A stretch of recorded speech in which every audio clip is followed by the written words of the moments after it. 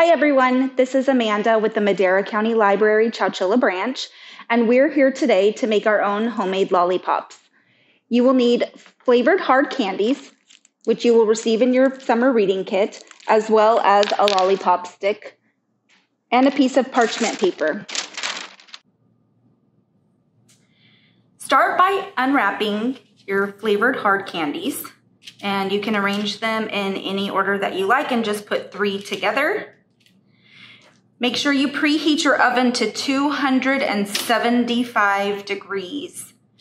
And once you get these lined up, you will put them in a 275 degree oven for approximately 6 minutes until the candy melts out enough for you to put the stick through the center.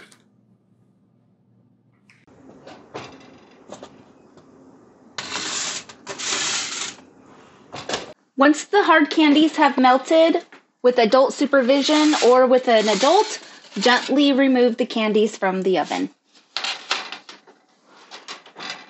While the candy is still hot, gently insert a lollipop stick and give it a small swirl to make sure that it adheres to each one.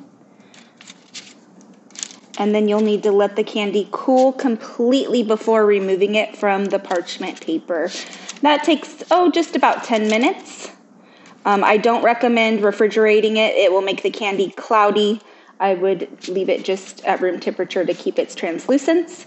And if you have small metal cookie cutters, you could also put them inside of there to make different shapes. And once they cool, we will have our lollipops. Thank you for joining us today and making homemade lollipops.